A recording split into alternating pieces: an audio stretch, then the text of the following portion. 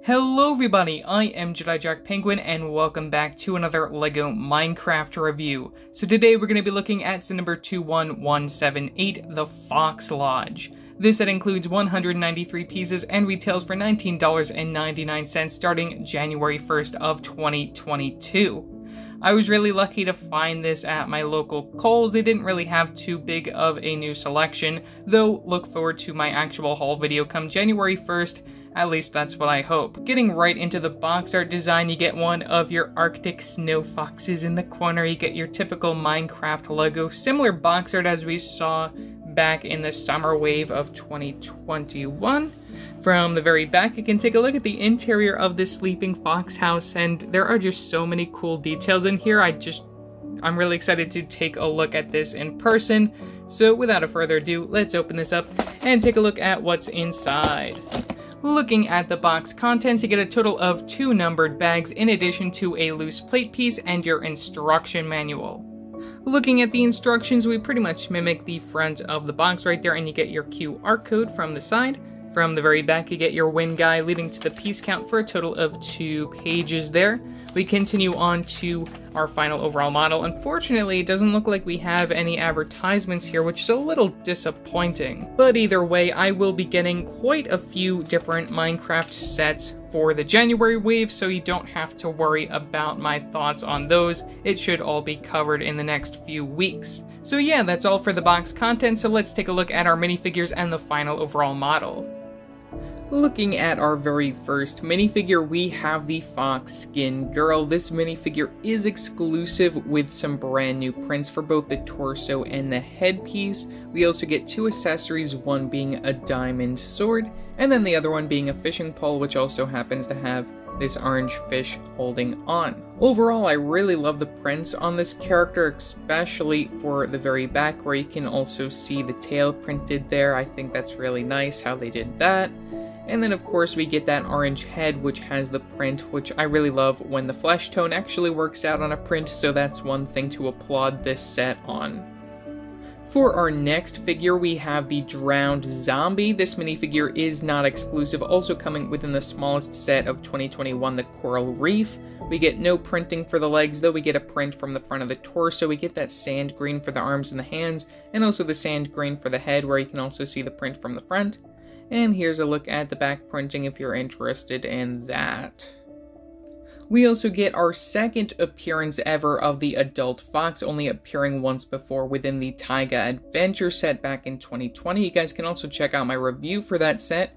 We get the same exact print for the face there, which is a really nice face print, though of course they are reusing that cat specific headpiece. Honestly, I wish that they would have made something brand new here, but I mean, it's fine for what it is. We also get the brown from the back of the tail, where you also get that clip piece connection, so you can bring that back and forth as you see fit, and also side to side, because we also get that rounded edge for that plate piece. Additionally, we also get some studs for the feet right there, which is a very nice touch, and of course we get it all tiled up from the very top of the back of the fox.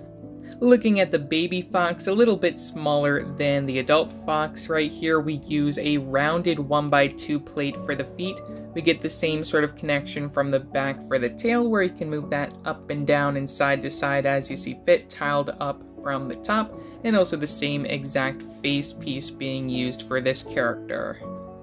And finally, looking at another exclusive character to this set, we have the Arctic Fox, which again reuses that same exact cat head mold right here, just with a brand new print for the Arctic Fox, which I think turned out fine for what it is. We also use a little bit of this lighter blue color for both the feet and the very back of the tail. You can also see a little bit from the printing from the front of the face, though otherwise we do get the same exact buildup that you would see for the other adult fox, just some color swaps here and there, and of course we get that clip piece from the tail from the back. Looking at the final overall model for the Fox Lodge, I really like how it turned out. It's a very cute small build, which I'm pretty sure is the very first time that we're actually getting representation for this particular biome. We have quite a few interesting recolors in this set, in addition to some brand new prints from the back and some prints returning from previous sets. So starting off right from the very front of the build, I did want to mention that we get some references that are quite interesting. We have a berry bush, so if you don't know, in Minecraft you can actually use berries to tame foxes, which is really interesting to see that we get both an adult and a baby. I wish that we would have gotten another adult regular fox just to make that kind of make sense. I don't know if you can actually breed the Arctic foxes with the adult regular foxes. That's not something that I know off the top of my head, but needless to say, I think it's really interesting that they decided to include the berry bush here. We also get a small torch off to the side. We get a small little water area, which also happens to have this jumper plate in this translucent blue, which I'm pretty sure is the first time that we're actually getting it in that color. That's a really interesting color to actually get it in, and I do really like that it's just very opaque compared to a lot of other translucent pieces, so that's something that LEGO's finally figuring out how to do. You can also plop your minifigure of the fox skin girl there. She's fishing in the water. And you can also take out that sword right there and plop it in the bin over here. Another thing that I wanted to talk about is the shape of the sleeping fox that we have. I actually think it turned out really nice. A lot of the colors are really interesting, especially above the eyes. This particular brown, I don't think I've ever really gotten that in a set before, so that's pretty cool just to talk about there. I love that it's tiled off a lot over here, and especially for the tail, just some of the softer parts. We also use some of the flesh tone colors up here for the ears, which I also thought was really interesting, that we have the flesh tone being used on that 2x2 brick piece. And as we spin to the back, you can also see that we have somewhat of a window situation going on over here, which leads to our actual interior, which we can also remove these top portions here, which are all easily connected using some jumper plates to reveal our interior slightly better. So looking closer at the interior, first we have a bed, which is also colored in purple, which I actually really like getting a purple bed. That's very interesting. We have a potted plant here, which actually seems to use a brand new piece, that being this modified 1x1, which is actually missing one stud of length going up, and it also has the hole in the center. I can see this being used quite a few ways throughout different sets. Very useful new piece. We also get a lot of your typical stuff over here that you see in Minecraft sets, being a crafting table, which has your print from the top and also the sides. We also get the prints for this furnace right here, which has the burning version from the back and then the non-burning version from the front. And another thing that I thought was really interesting is the inclusion of an actual cake, which you can actually remove from that jumper plate there, which has an exclusive print. Well, not exactly an exclusive print. This previously came only within the 2016 The Village set. That's one that I would love to get someday in the future. And then we also have a print for a map, which is exclusive to this set at the moment. They have been using one previously in a bunch of other sets, though this one should be brand new and exclusive here.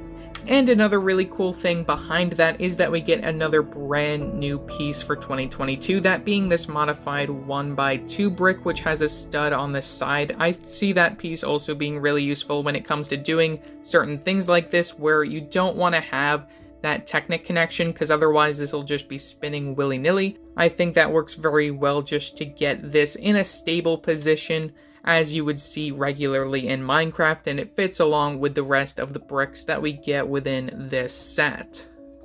So overall, for $20, is this set worth it? I mean, I'm pretty sure this is the first representation that we're getting for the Snowy Taiga biome.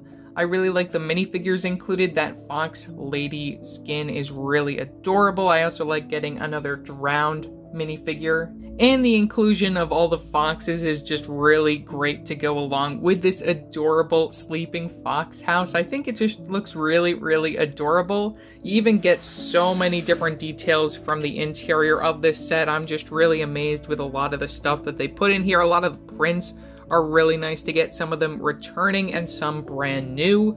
It's just a really adorable set, and for $20, I can see a lot of people just picking it up just for that factor. So yeah, that's pretty much all that I have to say for this video. Leave your thoughts down in the comment section below what your thoughts are on this set. Also remember to like and subscribe and hit that bell icon to know every time I upload a new video. So yeah, that's it for now, and I will see you next time. Bye!